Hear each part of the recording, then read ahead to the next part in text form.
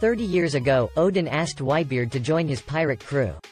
Whitebeard refused Oden's request because he did not seem like the kind of person to follow someone else. So the Whitebeard Pirates sailed away covertly in order to avoid Oden, as Whitebeard did not want to be implicated in any supposed kidnapping. However, a chain then wrapped around the Moby Dick's mast, and Oden, having suspected that this would happen, held on as he was pulled by the ship. Izo, who had suspected Oden in turn, then rushed up to Oden and jumped on him, intent on getting him back to Wano. In the end, Whitebeard decided to allow Oden to join if he could ride the chain for 3 days, but Oden, when there were only 10 minutes left, ended up drifting away. He washed ashore on an island. Here a gang of men assured a woman named Oden Toki that they would take her to Wano like she had asked, but she had realized that they were human traffickers.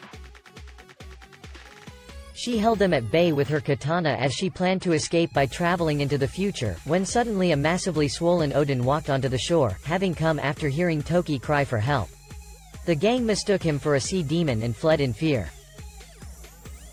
A little curiosity, seems like the symbol on Toki's dress is from the House Aaron of Game of Thrones. After Toki treated his wounds, Oden defended her when the traffickers came back with their leader Karma. However, Whitebeard then came and took out Karma and decided to let Oden join his crew after seeing him give up on his ambitions to help Toki.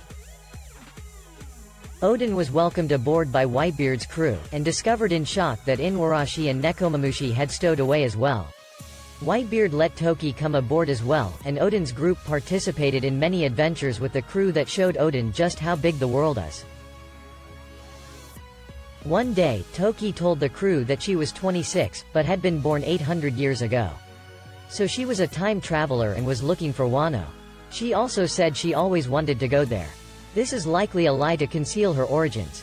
Her clothes and Oden's comment on them suggests us that she was from Wano and now she was trying to go back. Meanwhile, Gold D. Roger read the news of Oden joining Whitebeard and expressed a desire to meet him.